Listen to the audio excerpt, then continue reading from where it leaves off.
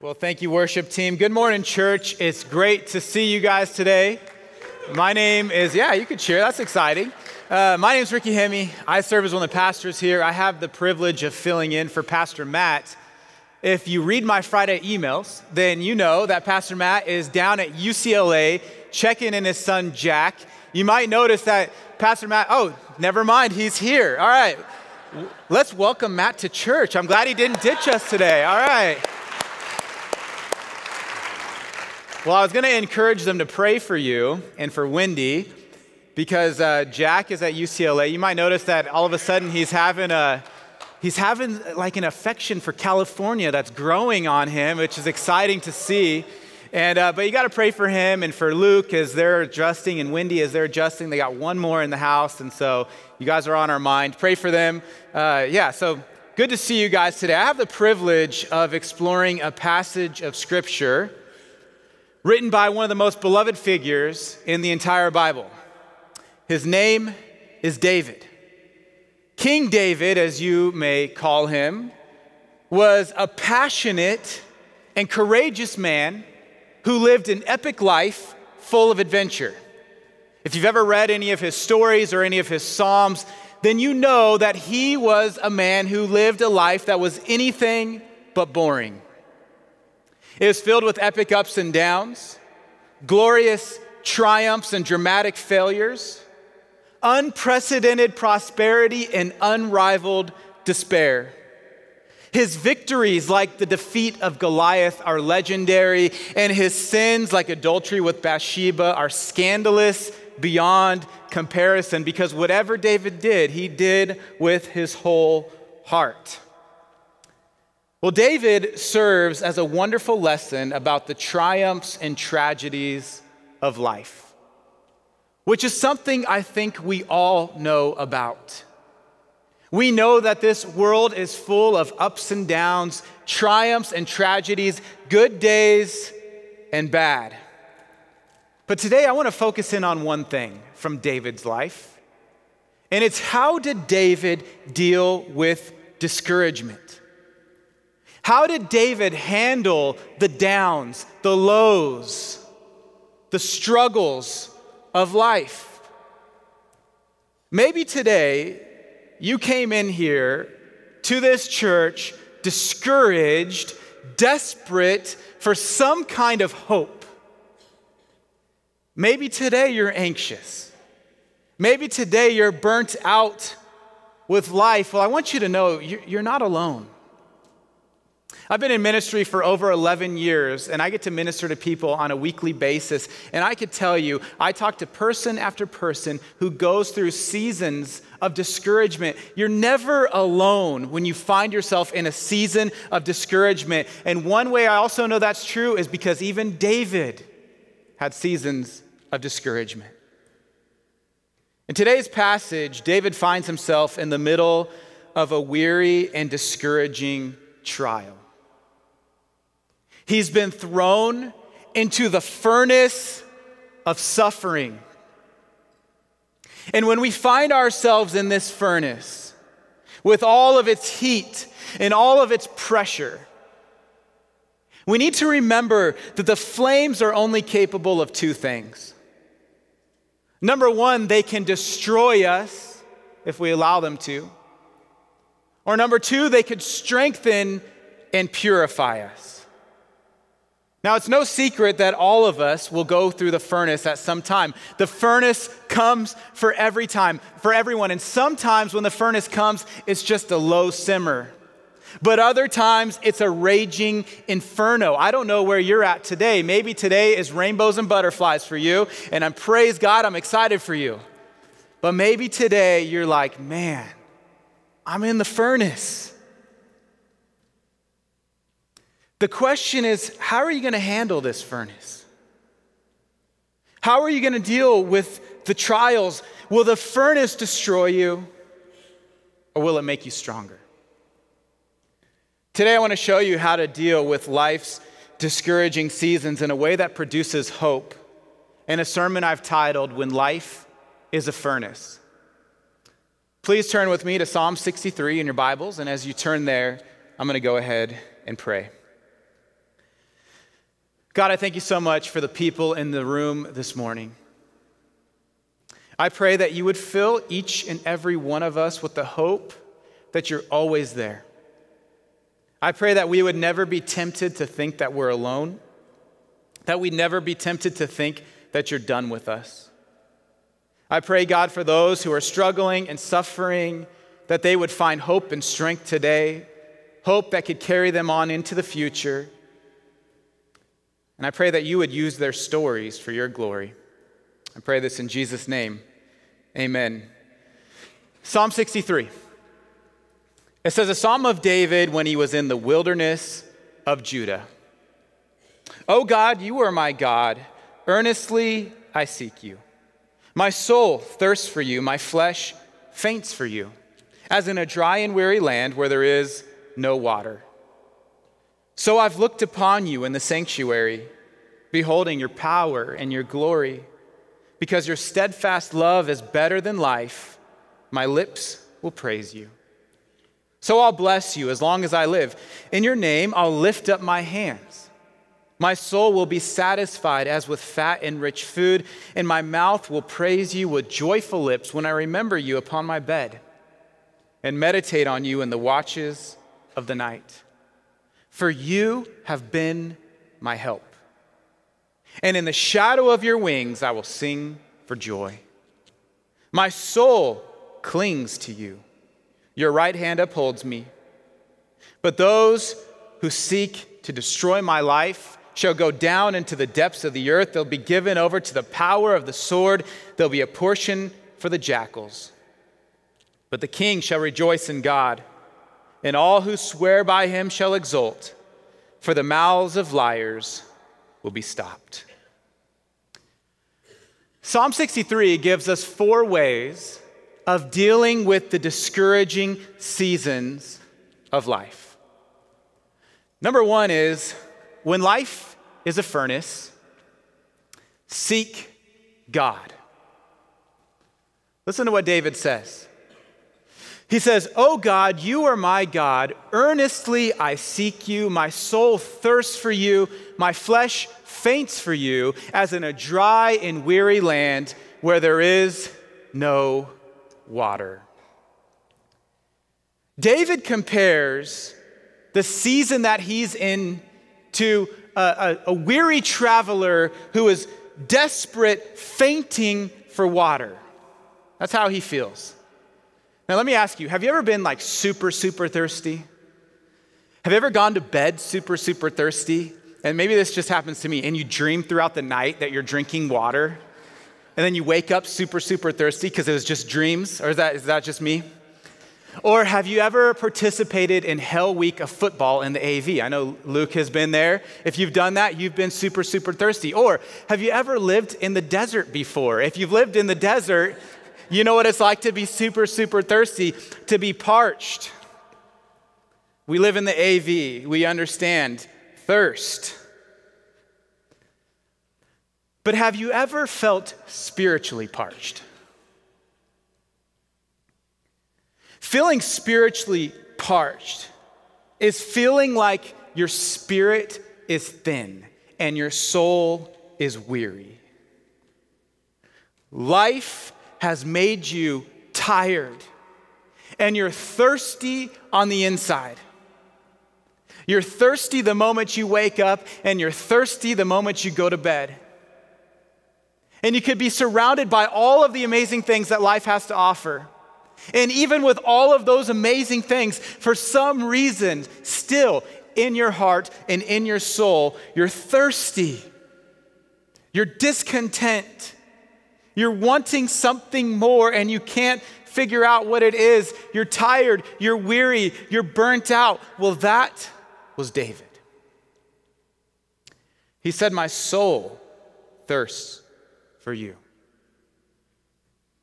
Now, I find this metaphor to be fitting because in the context of Psalm 63, David is literally withering away physically and spiritually in a desert cave.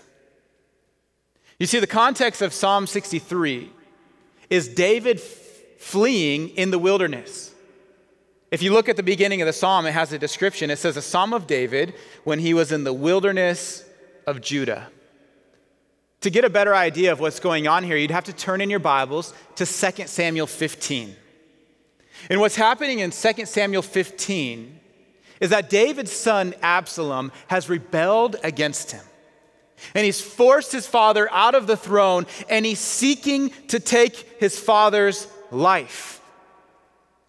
And he does this first by stealing the hearts of the people.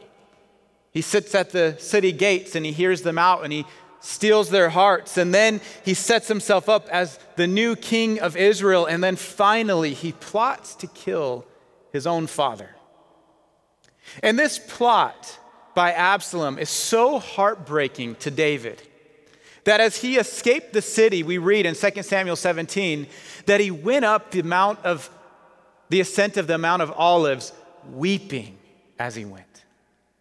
The great and mighty warrior, King David, escaping his own city, fleeing from his own son, weeping, barefoot and with his head covered. And we read that others followed, and all the people who were with them covered their heads, and they went up weeping as they went. Psalm 63 is a time of deep, deep, deep sadness for David. And it's not a small trial. His son rebelled against him. He's been forced out of his home. His friends are mocking him.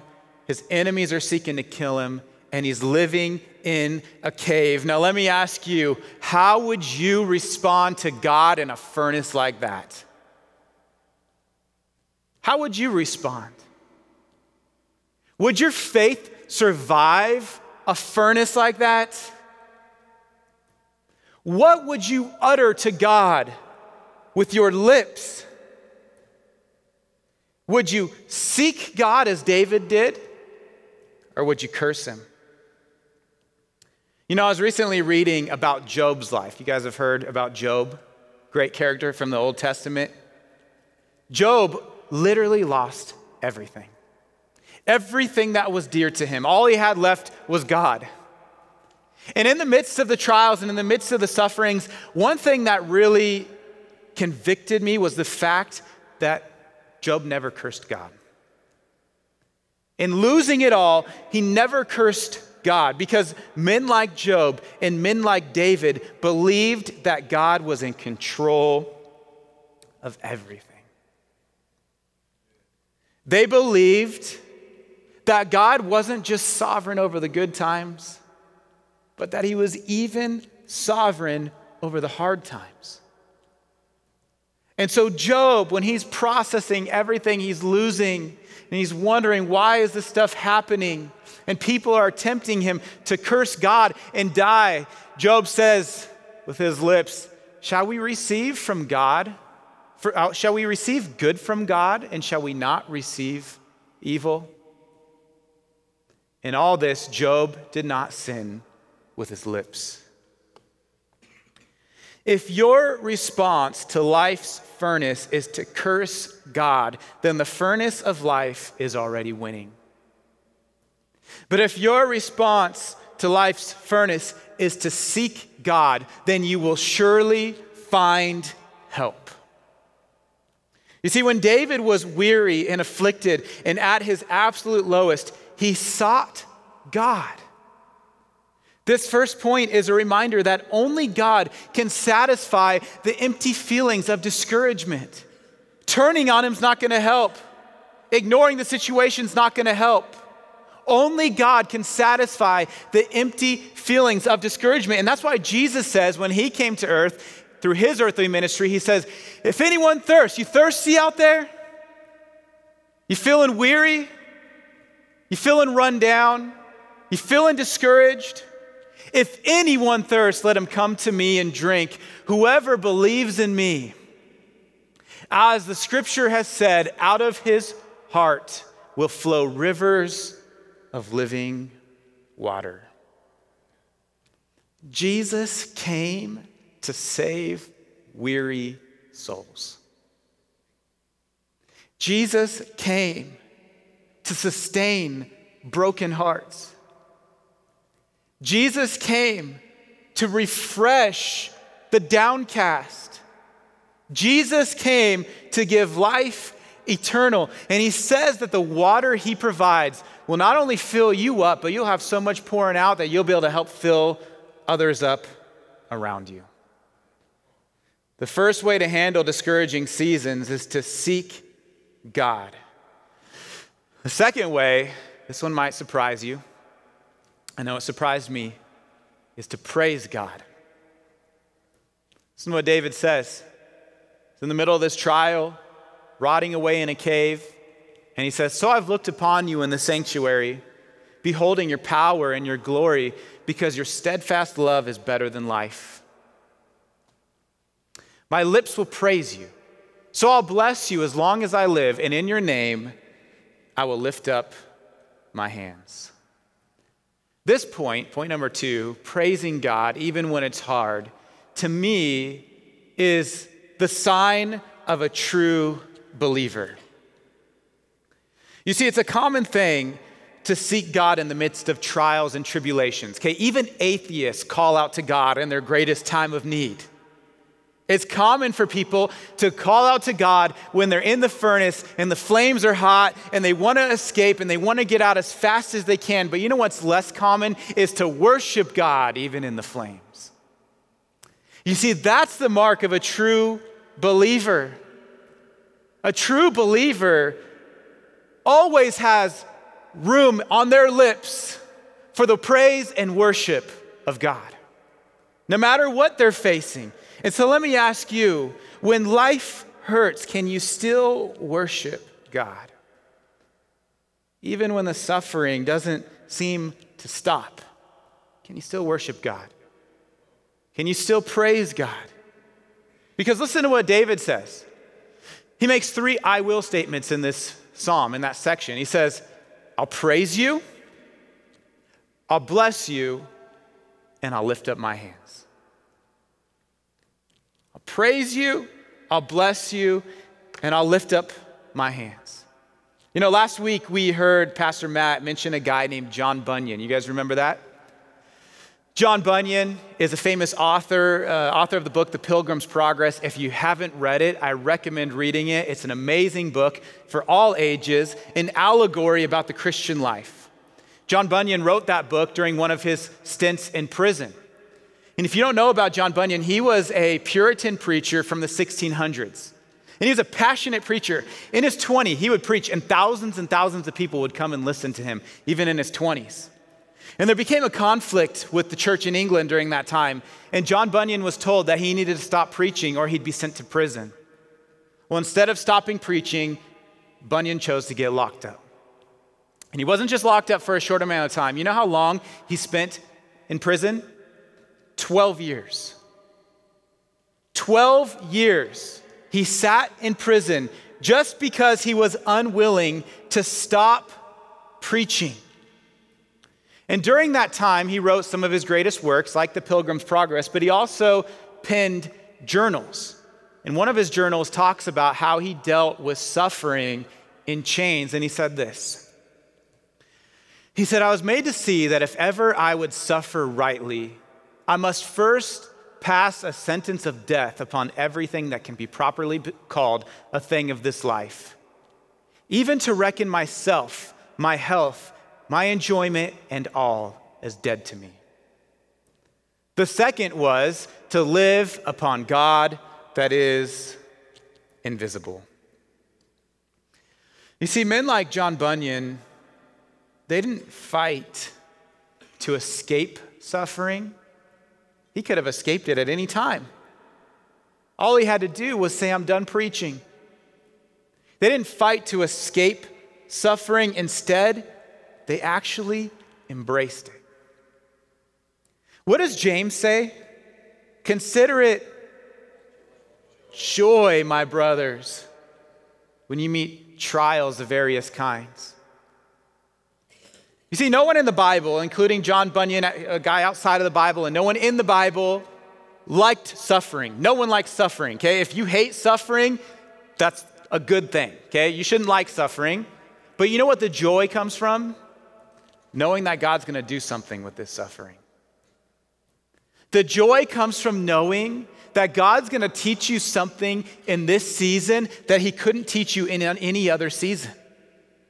Because sometimes the suffering teaches us more about ourselves and more about God than the days of ease. And I just gotta be honest with you, I hear stories like John Bunyan's, and I can't help but ask, why? God, why would you let this happen to him? Why didn't you break him out of jail sooner? He had a young family. Why didn't you do a miracle and turn things around in England? Why did you allow him and other servants of yours? Why do you allow your chosen servants to endure hardship? Why do you endure hardship? Why do I endure hardship? If you're reading the book of Acts with us, studying the book of Acts with us, you might be wondering with Paul, why? Why is he stoned? Why is he beaten? Why is he mocked? Why is he in chains? What good could come from this? Bunyan answers this question for us. He says, we're apt to overshoot in the days that are calm, and to think ourselves far higher and more strong than we find we be when the trying day is upon us. We should be overgrown with flesh if we had not our seasonable winters. It is said that in some countries trees will grow, but will bear no fruit, because there is no winter there. Bunyan's answer, the short answer, is that the winter grows us. The hard times strengthen us. Paul's winter brought him before the emperor. Bunyan's winter sealed his name in the history books. And your winter is capable of producing a crop bigger than you could ever even imagine, because the winter can grow you if you allow it. The winter can grow you. I was reading an article about plants this week because I was just wanting to follow up on that point. And I learned that there are many plants that if they don't have a hard, rough winter, they actually can't grow in the spring. There are many plants that need winter in order to grow. And sometimes we need winter in order to grow. I share this to point out that sometimes the hard seasons are more important for growth than the easy seasons. Winter grows us, pruning builds us, the furnace purifies us. And we learn more about God and about ourselves in the season of suffering than we do in the season of ease. The question is, can you praise God even when it hurts? David says in the midst of this storm, so I'll bless you as long as I live. In your name, I'll lift up my hands. And believe it or not, praising God is one of the fastest ways to cure the discouragement of suffering. When you can learn in the flames to worship God, you will see that the anxieties and the fears of life begin to melt away. Because nothing glorifies God more than maintaining our stability and joy when we lose everything but God. Are you discouraged? Seek God. Are you discouraged? Praise God, even though you're discouraged. And number 3, remember God. Listen to what David says. He says, my soul will be satisfied as with fat and rich food, and my mouth will praise you with joyful lips. I think we're frozen here. When I remember you upon my bed and meditate on you in the watches of the night, for you've been my help, and in the shadow of your wings I will sing for joy. My soul clings to you, your right hand upholds me.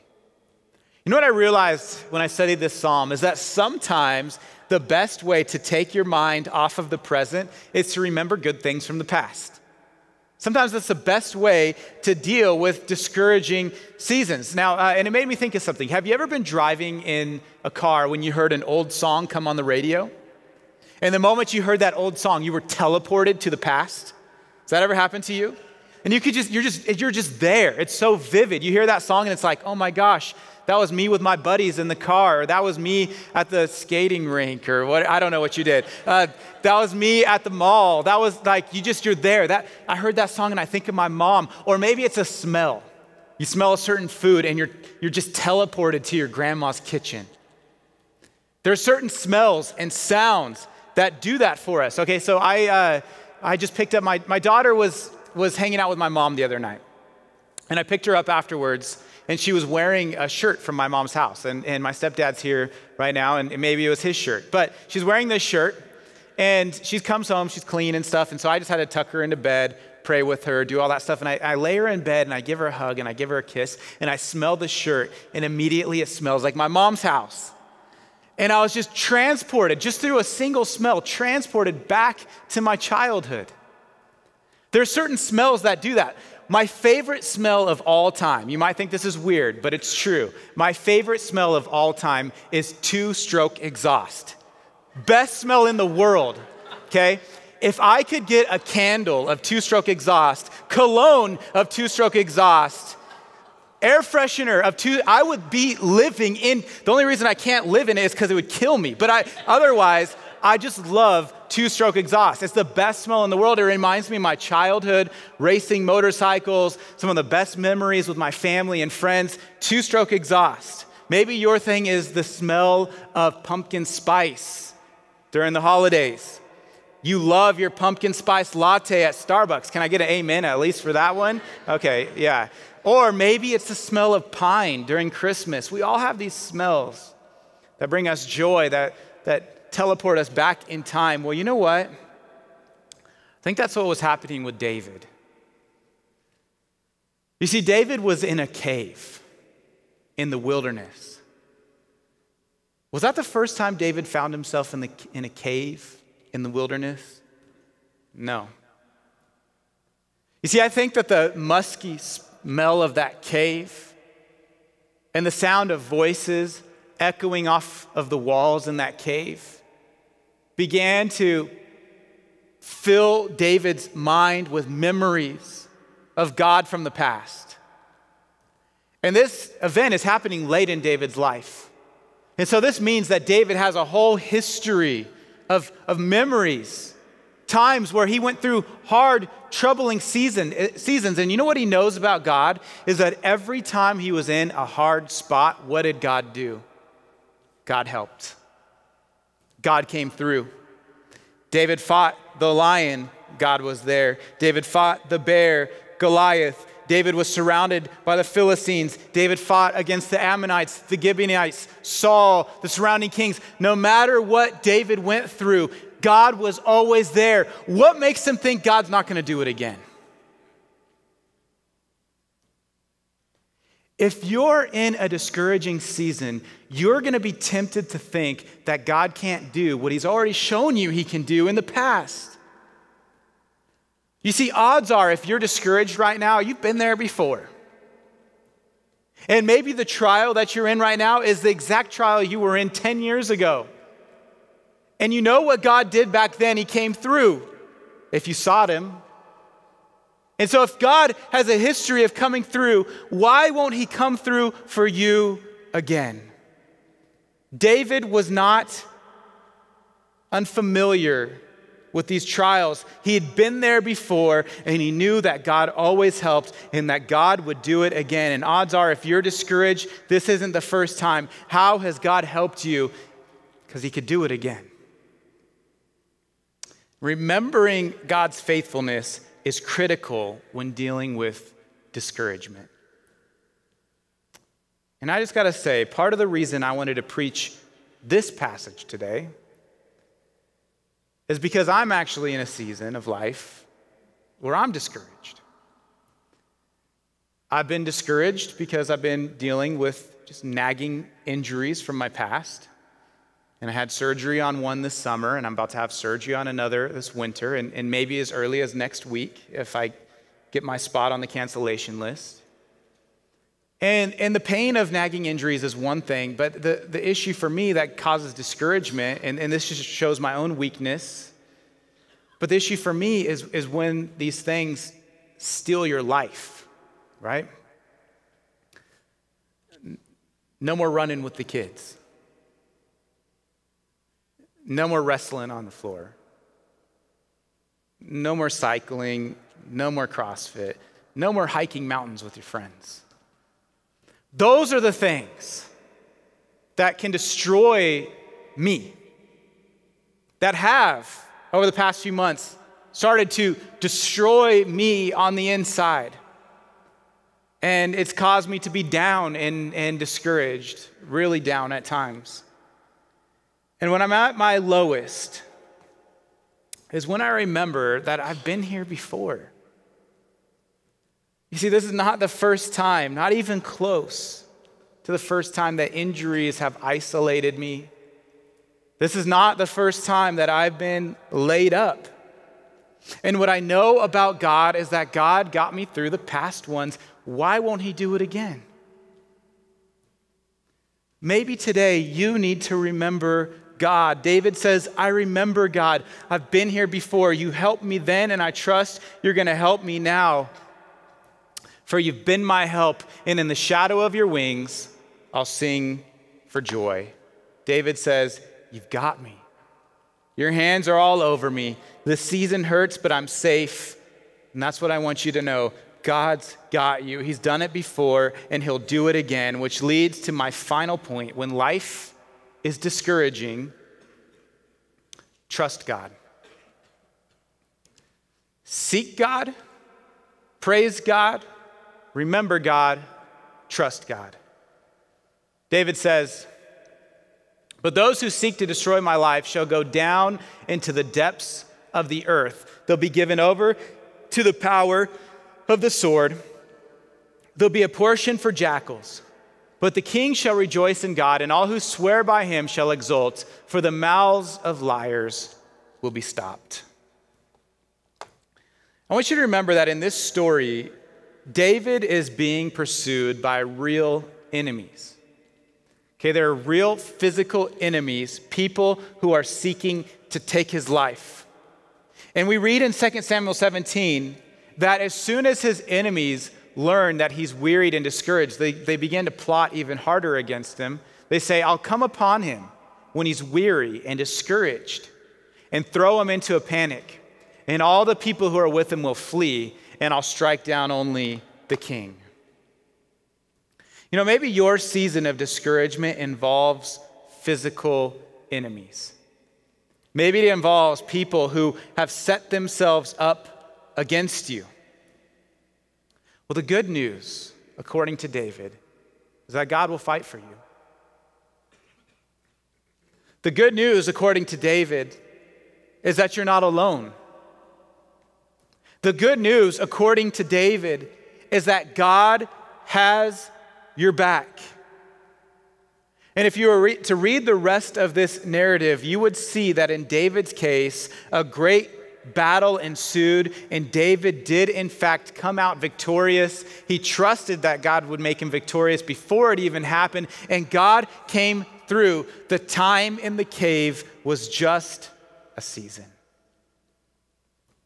But even if you don't have physical enemies, I want you to remember that you do have a spiritual enemy. And this enemy would love to pounce on you when you're weary and discouraged.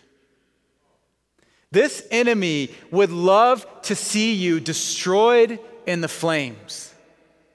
Like a good predator, he's after the isolated and weak and discouraged prey. And when you get yourself in your own head and you stop trusting God and you believe this is the end, it will be. Because Satan will pounce. And that's why Peter says in 1 Peter 5:8, he says, be sober-minded, be watchful. Your adversary, the devil, prowls around like a roaring lion, seeking someone to devour. You guys ever seen Discovery Channel? Animal Planet? My wife hates these scenes. But we get some glimpses of how predators bring dinner home for the family. And they go after the weak one. They go after the tired one. They go after the one who has disconnected from the pack. And once they see it, it's over. The reason discouragement is such a big deal is because that's where we could find ourselves at times. When discouragement sits in and we stop seeking God and we stop praising God and we start cursing God and we live in a world of negativity and we isolate ourselves, we become so vulnerable, and all that happens is we spiral further and further and further and further and further into darkness. I began this sermon by saying that the flames of life's furnace can only produce two things. They can destroy you, or they can purify you. They can turn you to nothing, or they can strengthen you. It's up to you, though. You have a choice. If you're in the middle of a trial, you have a choice to trust God or to turn your back on him. You have a choice to believe that he's sovereign and that he's good even when it's hard, or to throw up your hands and give up. But the difference between being destroyed and being purified is all about where you place your trust. You see, Satan would love to see this furnace be the source of your destruction, but God would love to turn it into a time of purification and growth. The question is, do you trust him? Because if you do, you will find that this trial is just another lesson on your way to glory. Band, you guys could go ahead and come out. In conclusion, I just want to say a couple of things. The first is, I want you to know today, if you came in here this morning and you just felt like, God, I just need a breath of fresh air. I feel like I'm drowning. I'm gasping for air. Give me something. I want you to know, without a doubt, God's not done with you yet. You may be tempted to think that you're alone, but you're not. You may be tempted to think that you're the only one who goes through these things, but you're not. Don't lose hope. The fire may rage, but you will find out that you can come out purified on the other side. God's fingerprints are all over you. I shared this message today because I just felt like, you know what, maybe there's some people who just need a lifeline. They just need that reminder that this isn't the end. And I share that with sincerity because I know that there's a rising trend in our culture where when these days come, what do people do? They bail out in the worst way possible. They just decide to end it. And it's become epidemic in our culture, where discouragement and frustration and anxiety is causing people to just end it. They give up. They feel like they'll never escape. But it's a lie from the pit of hell. God's not done with you. He's not done with your kids. He's not done with your marriage. You're frustrated, you're discouraged. He's not done. Do not give up. Do not turn your back. Remember God, praise God, seek God, trust God, because in all the pressing, in all the burning, in all the crushing, God is doing something beautiful. And he's gonna teach you something in this that he could never teach you anywhere else. And then his expectation for you is to take that lesson and to share your story with the world, because you're not alone. And others need to know that God is for them and not against them. When life is a furnace, seek God. Let's pray. God, I thank you so much for reminding us that it's never over. We're not alone. Discouragement is a season. You've offered life, living water, Jesus.